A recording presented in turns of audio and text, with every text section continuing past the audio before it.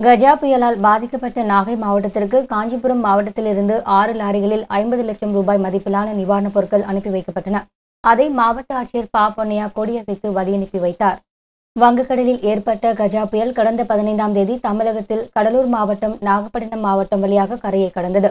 பெரும் புயலாக வீசி நாகை, கடலூர், திருவாரூர், புதுக்கோட்டை உள்ளிட்ட மாவட்டங்களில் பல்வேறு பகுதிகளில் பெரும் சேதத்தை ஏற்படுத்தி பொதுமக்களை பாதிப்படைய செய்தது.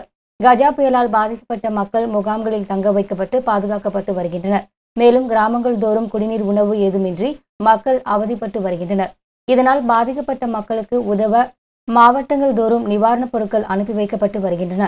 காஞ்சிபுரம் மாவட்டத்தில் உள்ள ஊராட்சி ஒன்றியம், பேரூராட்சிகள், நகராட்சிகள், நெடுஞ்சாலைத்துறை மற்றும் காஞ்சிபுரம், ஸ்ரீபெரும்புத்தூர், வலாஜாபாத், உத்திரமேரூர், திருக்கழுங்குன்றம், தாம்பரம், பல்லாவரம், மதுராந்தகம் ஆகிய தாலுகாக்களிலிருந்து பெறப்பட்ட 50 லட்சம் ரூபாய் மதிப்பிலான அரிசி, மளிகை பொருட்கள், உணவுப் பொருட்கள், மருந்துகள், குடிநீர் உள்ளிட்ட அத்தியாவசிய நிவாரணப் பொருட்களை 6 லாரிகள் மூலம் நாகப்பட்டினம் மாவட்டத்திற்கு காஞ்சிபுரம் மாவட்ட ஆட்சியர் பொன்னையா வழியனுப்பி வைத்தார்.